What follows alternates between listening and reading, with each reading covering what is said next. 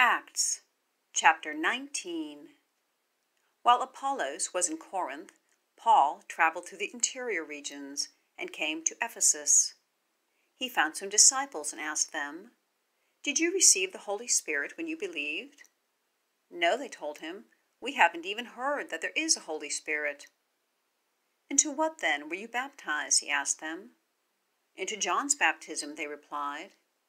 Paul said, "John baptized with a baptism of repentance, telling the people that they should believe in the one who would come after him, that is, in Jesus." When they heard this, they were baptized into the name of the Lord Jesus. And when Paul had laid his hands on them, the Holy Spirit came on them, and they began to speak in tongues and to prophesy. Now there were about 12 men in all. Paul entered the synagogue and spoke boldly over a period of 3 months, arguing and persuading them about the kingdom of God. But when some became hardened and would not believe, slandering the way in front of the crowd, he withdrew from them, taking the disciples, and conducted discussions every day in the lecture hall of Tyrannus. This went on for 2 years, so that all the residents of Asia, both Jews and Greeks, heard the word of the Lord. God was performing extraordinary miracles by Paul's hands, so that even face cloths or aprons that had touched his skin were brought to the sick, and the diseases left them, and the evil spirits came out of them.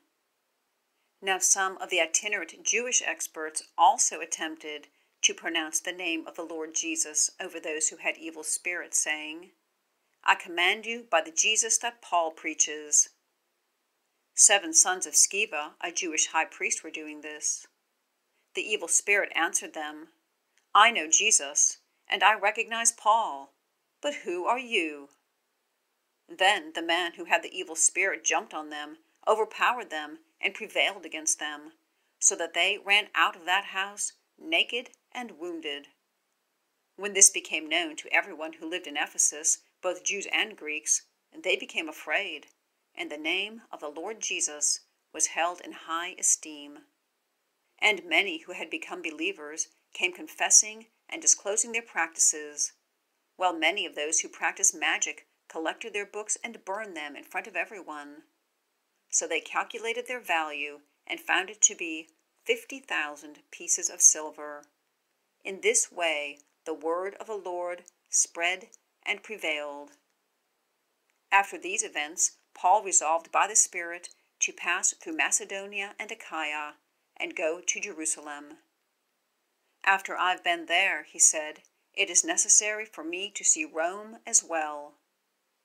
After sending to Macedonia 2 of those who assisted him, Timothy and Erastus, he himself stayed in Asia for a while. About that time, there was a major disturbance about the way. For a person named Demetrius, a silversmith who made silver shrines of Artemis, provided a great deal of business for the craftsmen. When he had assembled them, as well as the workers engaged in this type of business, he said, "Men, you know that our prosperity is derived from this business. You see and hear that not only in Ephesus, but in almost all of Asia, this man Paul has persuaded and misled a considerable number of people by saying that gods made by hand are not gods. Not only do we run a risk that our business may be discredited, but also that the temple of the great goddess Artemis may be despised, and her magnificence come to the verge of ruin, the very one all of Asia and the world worship." When they had heard this, they were filled with rage and began to cry out, "Great is Artemis of the Ephesians!" So the city was filled with confusion, and they rushed all together into the amphitheater, dragging along Gaius and Aristarchus, Macedonians who were Paul's traveling companions. Although Paul wanted to go in before the people, the disciples did not let him.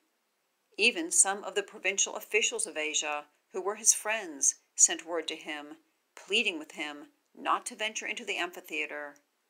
Some were shouting one thing and some another, because the assembly was in confusion, and most of them did not know why they had come together. Some Jews in the crowd gave instructions to Alexander after they pushed him to the front. Motioning with his hand, Alexander wanted to make his defense to the people. But when they recognized that he was a Jew, they all shouted in unison for about 2 hours, "Great is Artemis of the Ephesians!" When the city clerk had calmed the crowd down, he said, "People of Ephesus, what person is there who doesn't know that the city of Ephesus is the temple guardian of the great Artemis, and of the image that fell from heaven? Therefore, since these things are undeniable, you must keep calm and not do anything rash. For you have brought these men here, who are not temple robbers or blasphemers of our goddess. So if Demetrius and the craftsmen who are with him have a case against anyone, the courts are in session, and there are proconsuls. Let them bring charges against one another. But if you seek anything further, it must be decided in a legal assembly. In fact, we run a risk of being charged with rioting for what happened today, since there is no justification that we can give as a reason for this disturbance." After saying this, he dismissed the assembly.